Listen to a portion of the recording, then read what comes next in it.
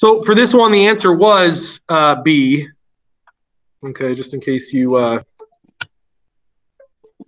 to have a spoiler right away of what the answer was. So it was B. But I'm actually going to go through why that is. So right away, you should plug in 0 for X, and you notice you get 0 on top and 0 on the bottom. So that means that, a light bulb should be going off in your head that you need to use L'Hopital's rule. So that's what we're going to do. We're going to do the derivative of the top. So it's going to be 7 minus cosine X. And this is going to be divided by 2X plus 3 cosine 3X. Okay, if you do chain rule for this one, you have to do the outside layer first, which is the cosine, and then multiply by the inner derivative of 3x, which is 3, so it's 3 cosine 3x.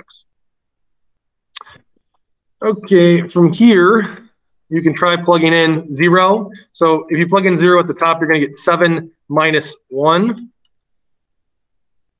So if you do direct substitution, the LIM goes away. Plug in 0 at the bottom, you get 0 plus 3, which this is just going to be 6 over 3, which is 2.